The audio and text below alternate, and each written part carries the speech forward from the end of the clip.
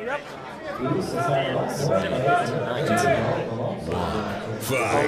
we go, ladies and gentlemen, bot fans of all types. Interesting tentative start from Goose, immediately shot into the wall. Look at the front wedge on the front of Goose. That is not a straight line anymore. The power. That's not even one piece of metal anymore. The power of Chonkiv is insane.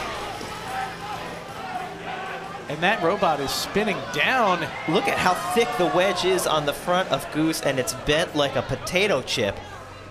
Yeah, once you pop, the fun don't stop with Chonkiv. It's incredible the power that that robot has behind it. Goose is so distorted, it's unable to have contact on its rear wheels, unable to self-right. It would usually try to run into the wall there. And it looks like one good shot from the house bot pushing Goose into the wall would self-right it, but oh, just not quite. I don't know if they're going to manage it. Oh, and that's going to be it, although maybe a little help from Chonkiv here.